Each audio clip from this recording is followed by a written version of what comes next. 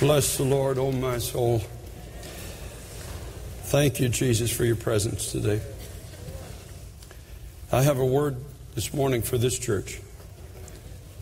You know, sometimes what I preach goes beyond the borders of this sanctuary, but today I feel the Lord has given me a prophetic word, in one sense, for Times Square Church. Now, it may have a spillover effect in other places, but it's a word for us. If you'll go to Revelation chapter 3, please, with me. What will we do when Jesus knocks? What will we do? Times Square Church. What will we do when Jesus knocks? Now, Father, I thank you, God Almighty, for your presence, as thick and as powerful as a holy anointing oil. Thank you, Lord, that you're with us. You're wooing us. You're guiding us. You're helping us. You're strengthening us as a people. Give us hearts to embrace your word and ears to hear it. Help us, Lord, not to stay entrenched in closed positions and in a place where we're not willing to hear you. Father, I thank you for the anointing of your Holy Spirit that will give me the strength to speak this word today. And I thank you for this with all of my heart, in Jesus' mighty name. Amen. Now, it is wisdom dictates that you and I must never consider ourselves above any portion of Scripture.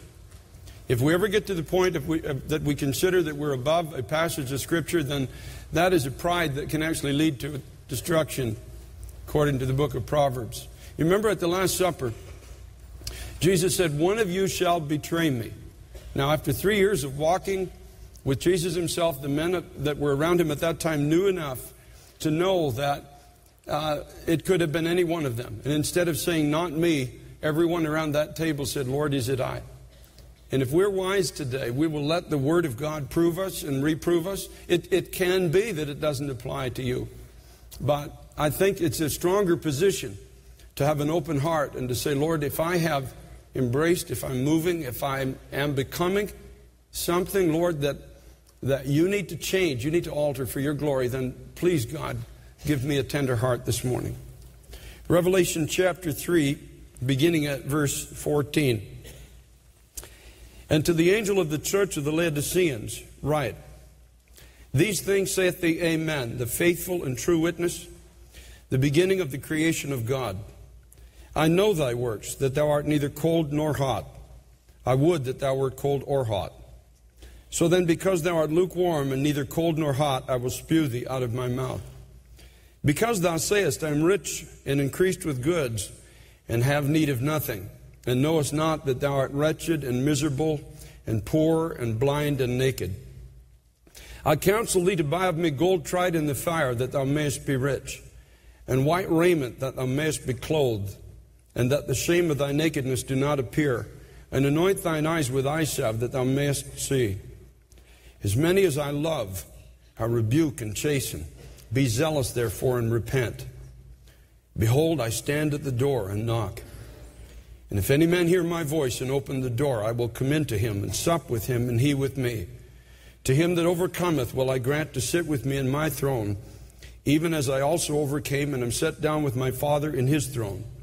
He that has an ear, let him hear what the Spirit speaks to the churches."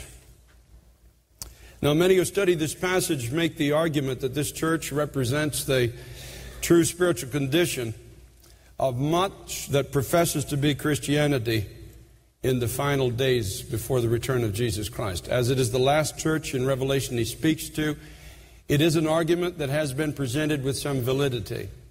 Now, there are traces of all the 7 churches available in every generation, but perhaps the Laodicean condition might be the predominant one that we face as a testimony of Christ in the last days of time.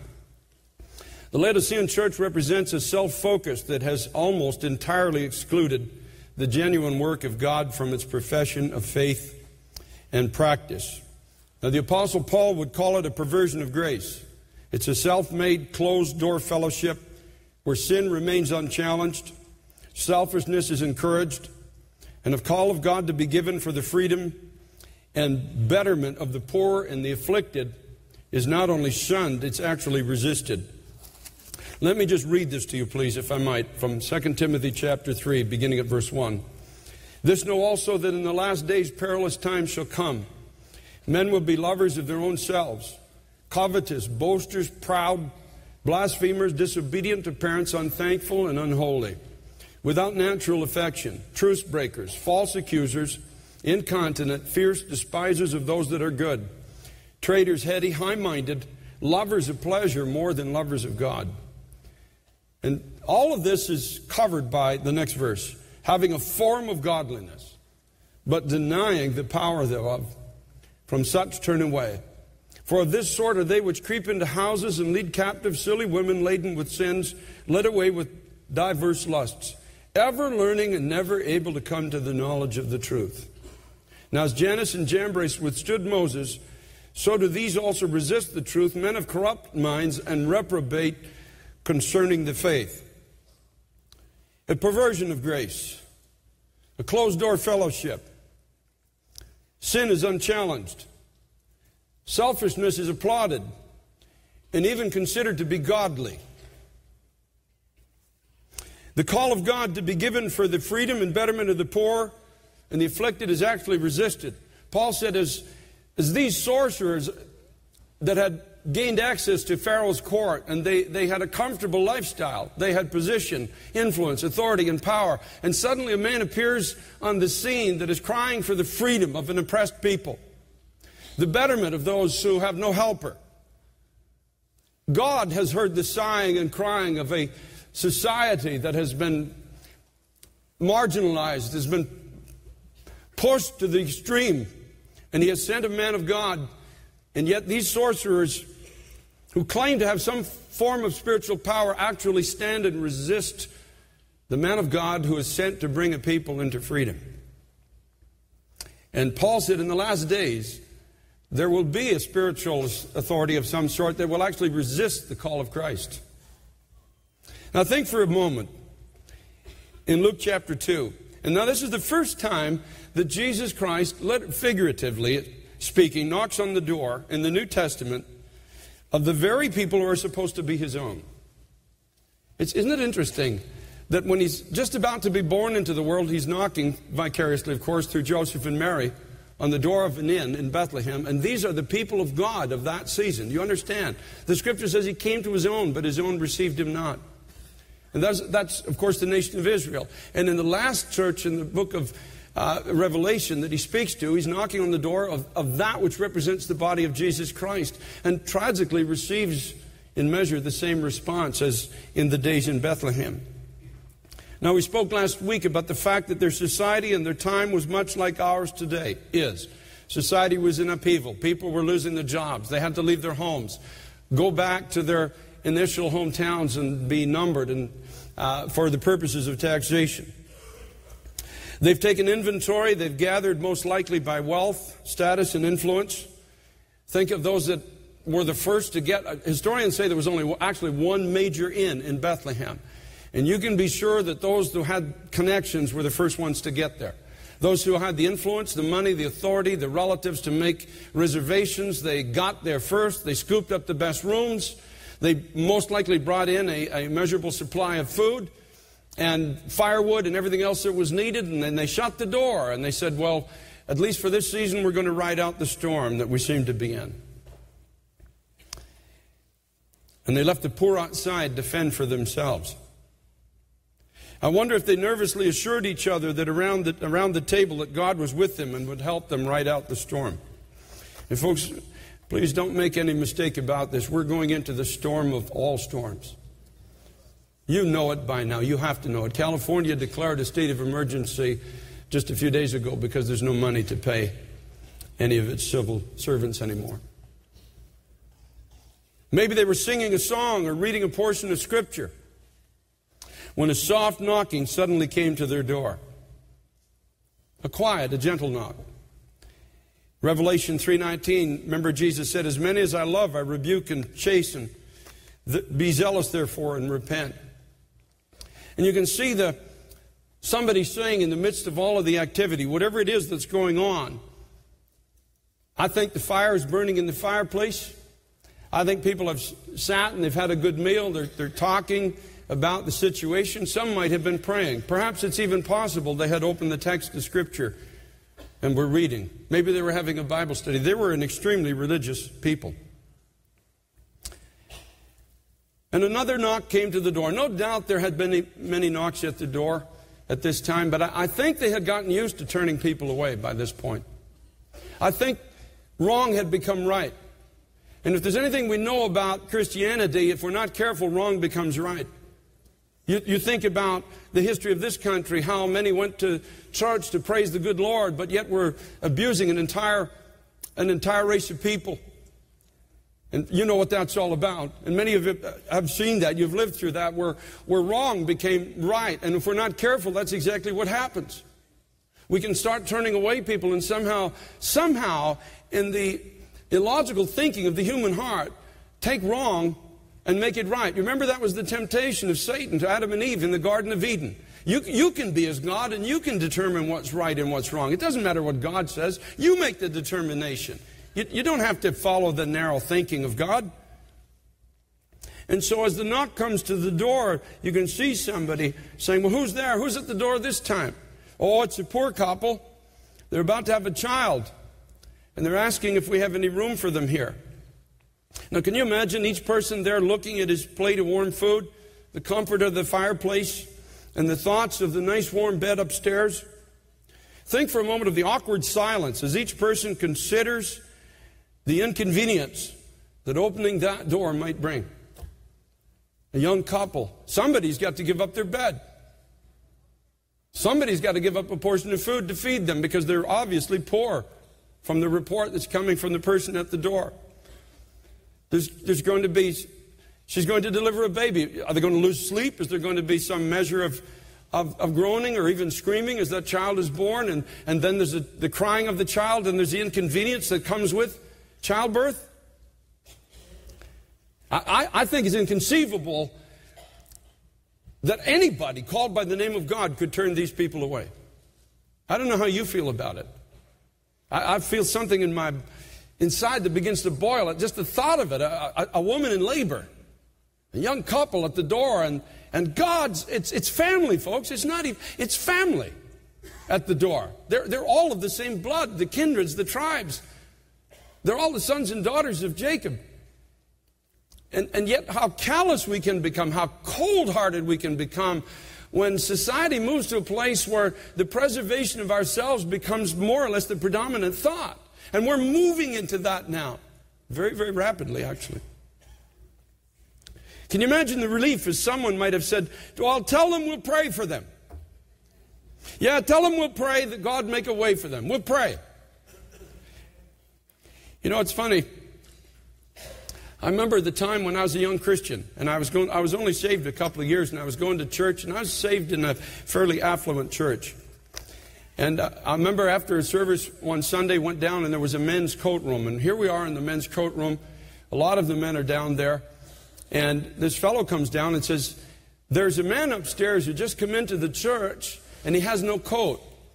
Now, this is a sub-zero Canadian winter day. It's very cold out there. Now, I had just been reading the Bible. And I remember where the soldiers and such came to John, and they said, well, what do we have to do? And he said, well, one of the things he said, if any man has 2 coats, let him give one to the one that has none. And I had just read it that week. And so, now, I don't have a lot of money compared to these other people. And I had just bought a brand new coat, and I had just brought it to church. I think it was my first Sunday with my new coat hanging on the hook. Now, I've got an old one back home, and I've got a new one hanging on the hook in the church. And I remember standing there as all these men who have a whole lot more money than I do. It was pocket change for these men to do something about this. And yet, they all stood in silence, and everybody kind of stared at the hook of his coat was on. And then finally somebody actually said, tell him we'll pray about it. I remember the words. And I remember standing there thinking, well, what is there to pray about? This man doesn't have a coat. And the Lord said to me, but you have 2. And I said, but my old one is at home.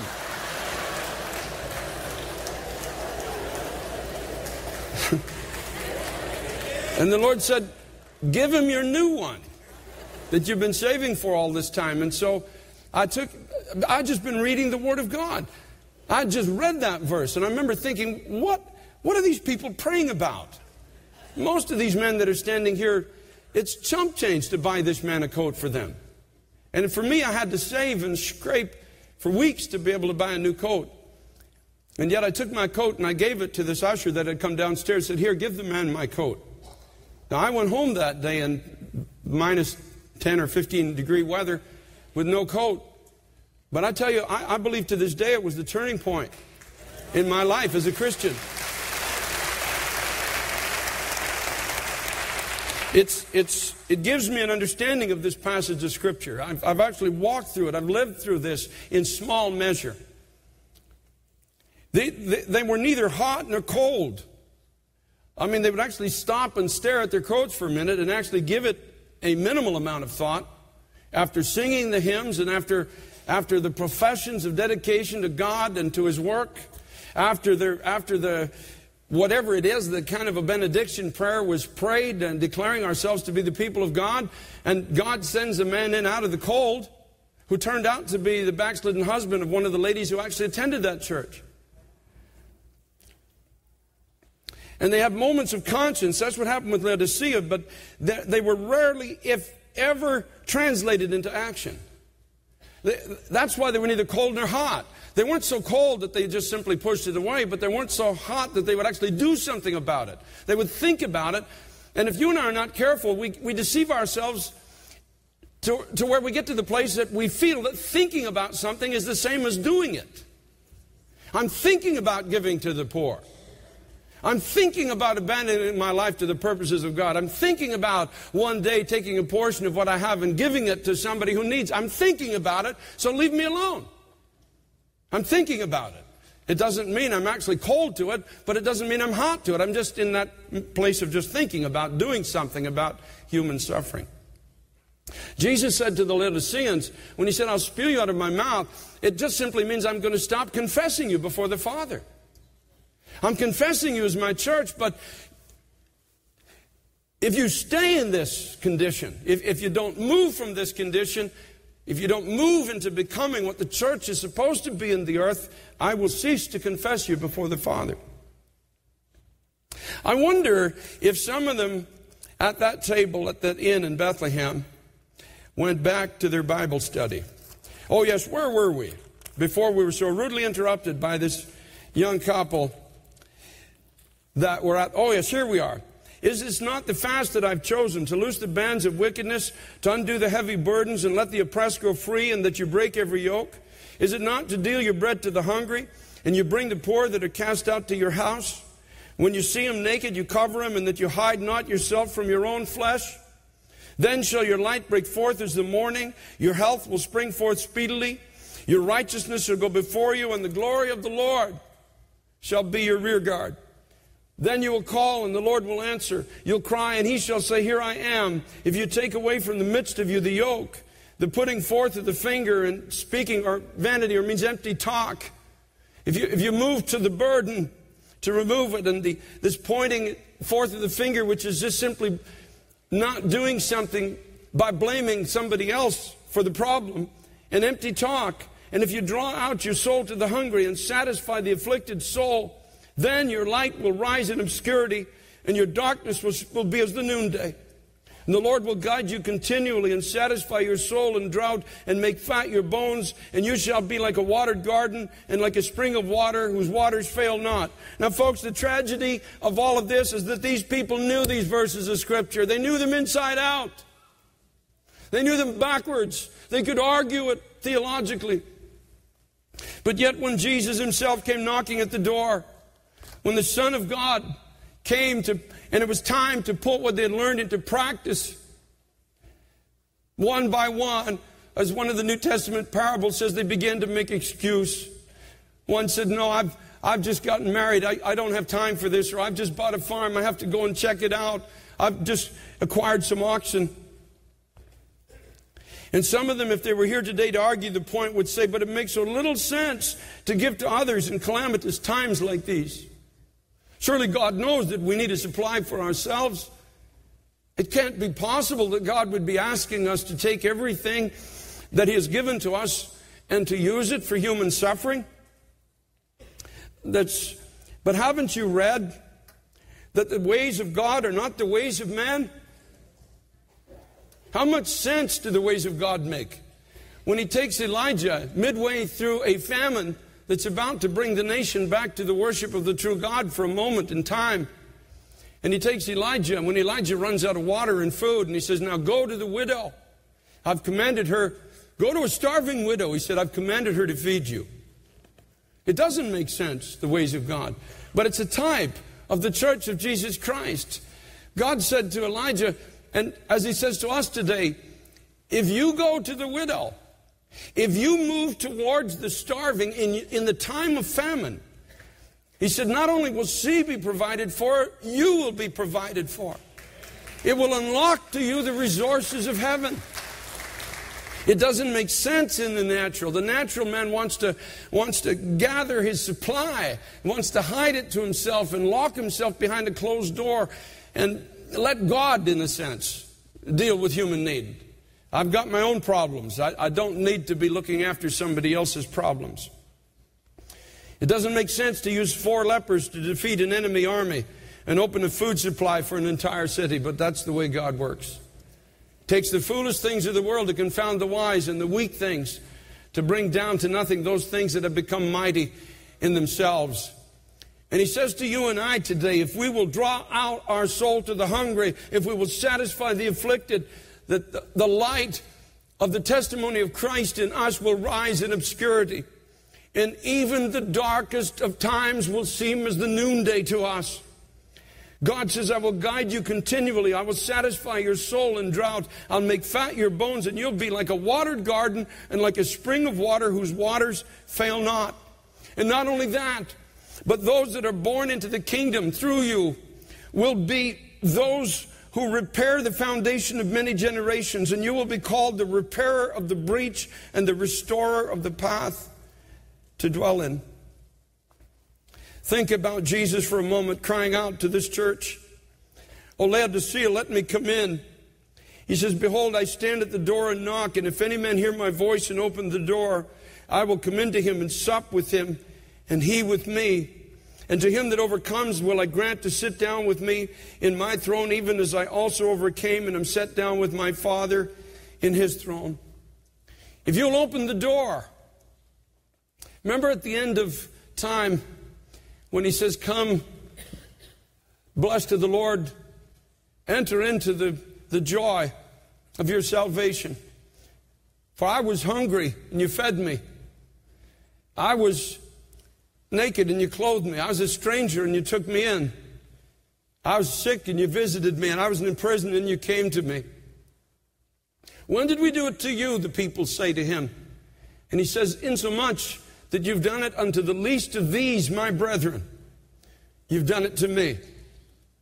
Number one, we dare not ever turn the family of God away in difficult times. Insomuch you've done it to one of the least of these, my brethren. The least of these. You notice here that when He calls together those who are going to receive a reward in the last days, He doesn't say, well done, Carter Conlon, you pastored a church of 8,000 in New York City. Enter thou into the joy of the Lord.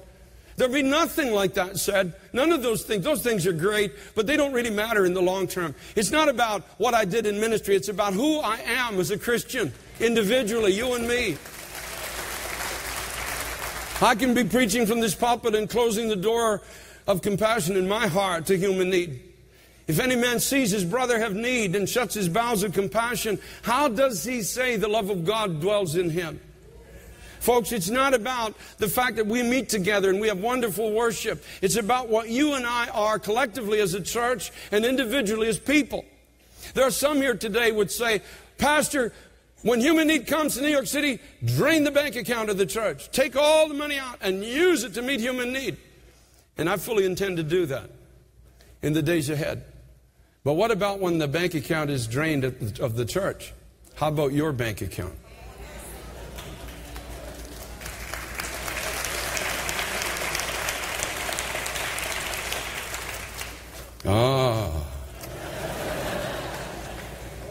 Gets quiet now, doesn't it? My bank account. You mean my bed, my meal, my fire? My sleep, my inconvenience, my trial, my trouble? You're talking about, I mean, I got troubles enough of my own. But you see, it's not about what we collectively do as a church. It's about what we individually do as the body of Christ. And a lot of what you do will never be seen. It'll never be known. You'll never get a tax receipt for it. But it will be marked down in the kingdom of God.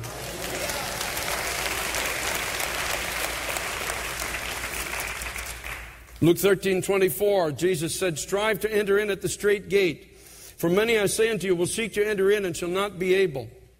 When once the master of the house has risen up and has shut the door, and you begin to knock without, and to knock at the door, saying, Lord, Lord, open to us.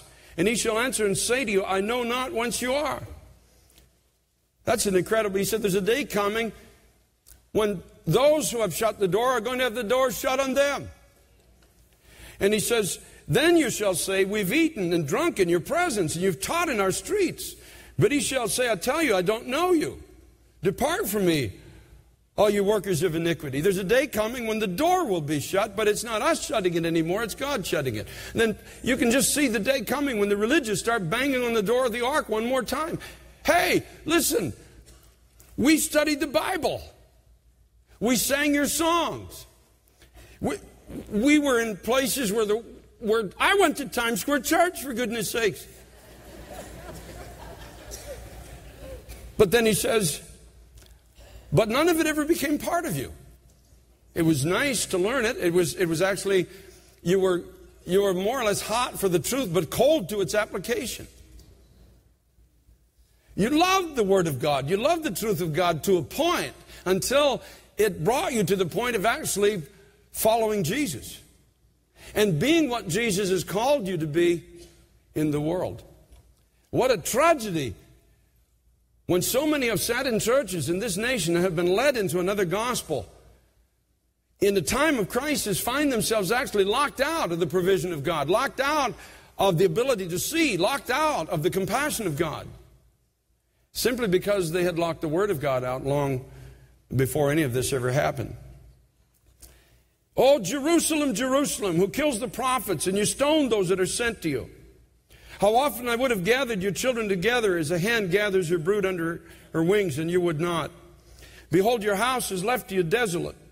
Verily I say to you, you shall not see me until the time when you shall say, blessed is he that comes in the name of the Lord. Now this to me talks about the mercy of God. He knocked in Bethlehem. He knocks again in Revelation, but he knocked in the center of both in Jerusalem. The very heart of worship, the very center of what was supposed to represent God in the earth, the city of God, Jerusalem. He came and knocked on the door, but they were so entrenched in certain viewpoints and ways of doing things, so calloused and hard that they even were enraged when he would heal somebody who was in infirmity on the Sabbath day. And he walks away from Jerusalem, and Jerusalem's about to go into destruction and be overrun by the Gentiles. But I love this passage of Scripture because when he says, you'll not see me again until, which means that I have knocked, you've resisted, but I'm willing to come back and knock again. And I will come to you when you say, blessed is he who comes in the name of the Lord. The word blessed in the original text means to speak well of what Jesus says and who he actually is. To let one's life come into agreement that not what I desire, but what he speaks is what is right for my life. That's what it means. It's not just to say the word blessed is he who comes in the name of the Lord, but Jesus, your words are right. Your direction for my life is the only one that I want. And what you tell me to do, I will do. And so, Lord, knock on the door of my heart again.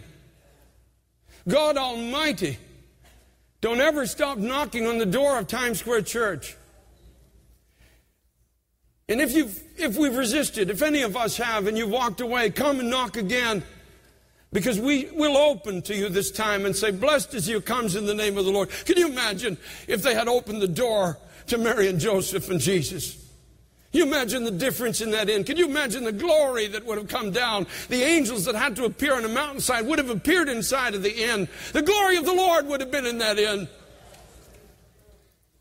The presence of God would have been there. The miraculous would have abounded. People would have been dumbstruck and awestruck just because they took the time to let in this poor family that were about to have a child. When we turn our hearts away from helping the poor and the addicted and afflicted, we rob ourselves of the actual presence of God. All that is left is religion and reading of Scripture. A feel-good religion that when calamitous times comes doesn't feel very good anymore. There's going to be a lot of people at this door, folks. There's going to be lines, I believe, in the street looking for food. And it's going to take time, and it's going to cost us. What will we do? What will we do when Jesus knocks? What will we do? What will we do? Well, what we do when Jesus knocks depends entirely on how we are responding to His knocking on our hearts today. What is He asking? You know, suddenly, we don't suddenly just open the door and enter into the fullness of God's work when we've built up resistance to God in some area of our lives. When you start locking the door anywhere, it becomes easy to lock the door everywhere. And you can actually get quite religious in it. Self-justified. You've been growing in knowledge, but not growing in grace. What is He asking of you now? What is that soft knocking of God asking from you? Is He asking you to leave where you are and come home? Is there somebody here this morning that you're just in the wrong place? You've taken the life of God that He's given you and you've gone far away from the heart of God and you know it? How long will you resist God? Don't think that you're going to become this super Christian in calamitous times when you're not even in the right place now. Is He asking you to believe for the strength to get up out of somewhere that you shouldn't be? Doing something you shouldn't do? With people that you shouldn't know? Is He knocking on the door of your heart? Did you feel it in the club you were in last night? Did you feel it as you were looking at pornography on the internet? Did you feel that soft knocking of God on your heart? Did you feel it, those who woke up in bed this morning with somebody that's not your husband or your wife? Did you feel it? That soft knocking of God where Christ says, let me come in. I'll sit down with you. I'll open to you a source of supply and strength that will take you far beyond anything that you've ever known before, anywhere you've ever lived, anything you've ever dreamt you could become.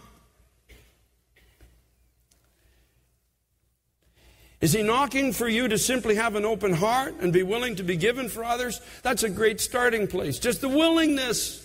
Just the willingness. That can be a victory in itself to say, God, I'm just willing. If you knock on the door of my heart, I'm just willing to open the door.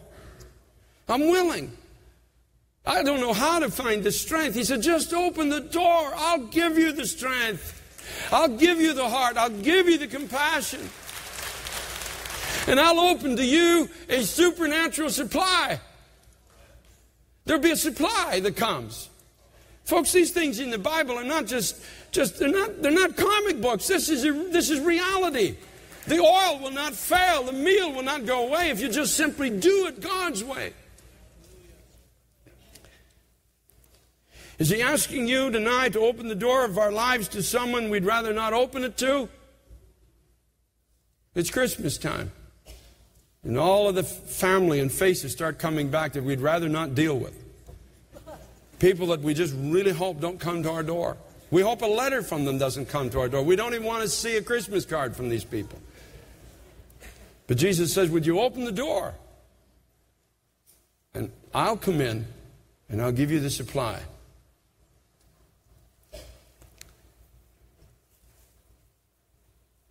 We are preparing in this church to feed a lot of people. We're making provision and have been. In the 7 good years, we've been putting away handfuls for the 7 lean years. We're preparing to feed, but it can't be just a corporate thing. It has to be individual. There's going to have to be a lot of works that we do that are not seen and not known by men. God forbid that when Jesus knocks on the door of this church, that we turn him away. God forbid that you get out of your apartment on Monday morning and you see some kid just across the hall that goes to school every day and he's starting to look more lean, and you become aware that there's not very much money to go around in that home. God forbid that you and I have the resource to make a sandwich and simply don't do it because it's inconvenient. God forbid. God forbid that any family from this church ever end up on the streets because nobody would open the door to them.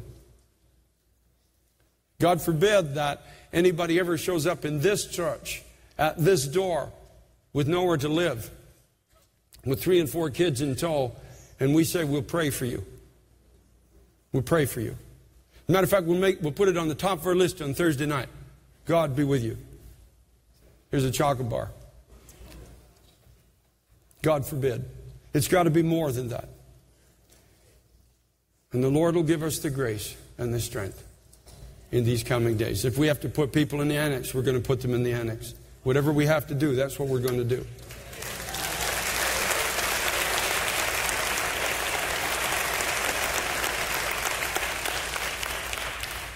Now, I know that Jesus has been knocking on the door of many hearts. He wouldn't have given me this message if he hasn't been.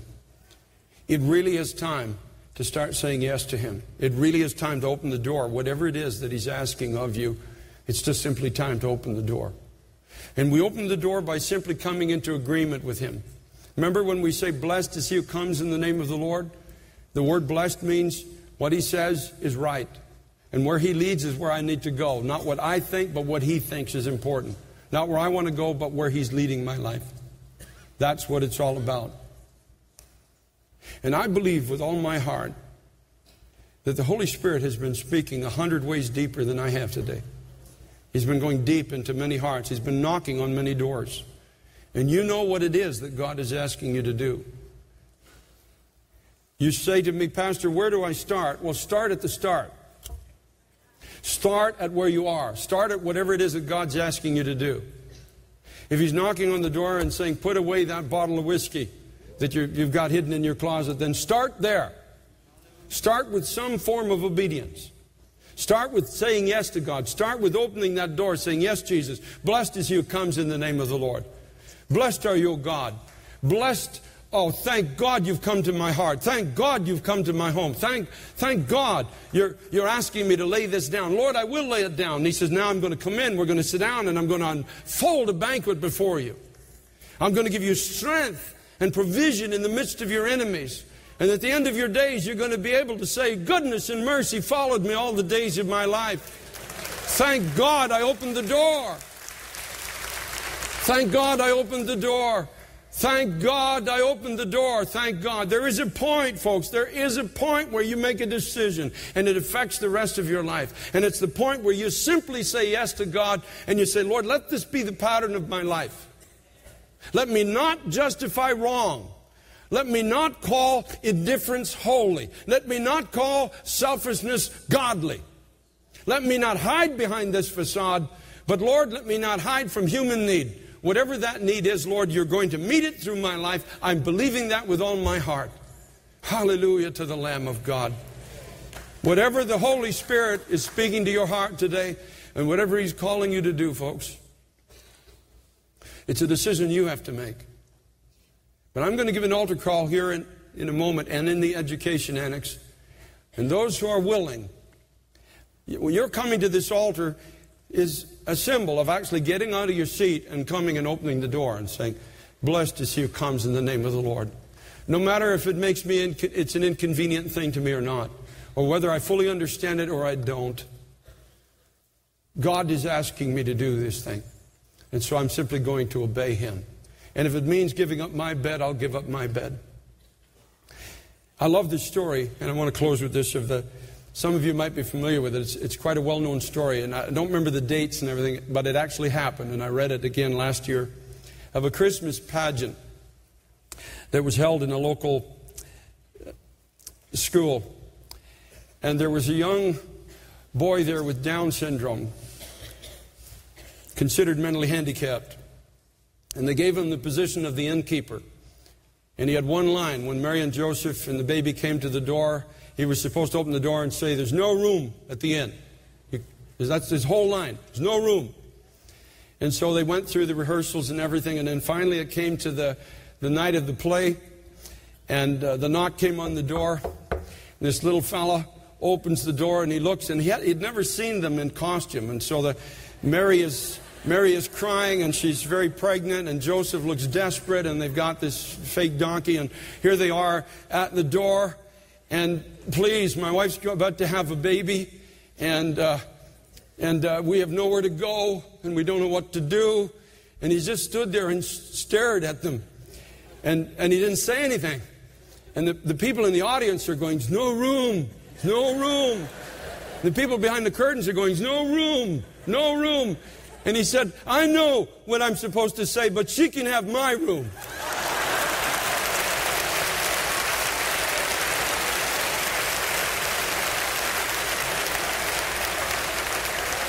And we call him mentally challenged. That's the irony of the whole thing. Now, I think the people yelling "no room" were mentally challenged. I don't care what I'm supposed to say. She can have my room. And that's just the way it has to be. God lumped me in with him. I don't know what I'm supposed to say, but she can have my room. Father, I thank you, God, Lord Jesus Christ. Oh, Jesus, we have prayed in times past. Send us the poor. Send us the addicted. Send us the widow. Send us the orphan. And now you're about to answer our prayer in great measure. Jesus, help us to open the door. Lord, help us, God, to get beyond our study and to be hot for the work of God. Lord, give us grace to start saying yes to you. Whatever it is that you're asking of us. Whatever you're asking of me, Lord, help me to say yes and to open the door. I ask it in Jesus' name. Now we're going to stand, and if the Holy Spirit is speaking to your heart, come to this front of the sanctuary and let's open the door together. Whoever God is speaking to, you can slip out of your seat in the balcony, go to either exit, and come down, main sanctuary, education annex. Just come. Let the stepping out of your seat be just the opening of the door. Lord, whatever you ask of me, whatever you ask me to do, this is what I'm going to do. Whatever you bring my way, don't let me back away from it, God. Don't let me be selfish. Help me to be generous. We're going to worship for just a moment, then we're going to pray together. Let's do that. Make your way here, please, if you will. Lord Jesus Christ, Father, we ask today, I ask as the pastor of this church, Lord, that we be truly light and salt in this city. Lord, you are good and your mercy endures forever. You are kind, and you've left us on the earth to be a physical display of who you are. So help our hearts, Lord, to line up with yours, and our ways and our practices to be such that you can point to us and say, this is my church. These are my beloved in whom I'm well pleased. God, help us. Whenever you knock, not to create excuses to leave the door closed. Whatever area of our hearts that you ask for, whatever practices you want to change or to expand, I pray, God, we always be willing to hear you. I pray for my brethren, Lord, that you give us a supernatural compassion. It has to be your compassion. And we have to know the difference between human need and human greed. God, help us to understand these things. Be that voice to us that says, this is the way, walk in it. Speak clearly to us, Holy Spirit. Father, we thank you for this, God. Give us ways, innovative ways that we can be a blessing to this city, to our young people in the schools, Lord. God Almighty, let it be known that the hand of God is being extended in the city. Naomi came home because she heard there was bread in Bethlehem, and Ruth came with her. And the lineage of Christ was greatly brought to another place because of this. Let it be known that God's people are generous. Break the bonds of selfishness, Lord, off of all of us, Lord. And let our hearts be an open door. I thank you for this with all my heart. In Jesus' name. Hallelujah.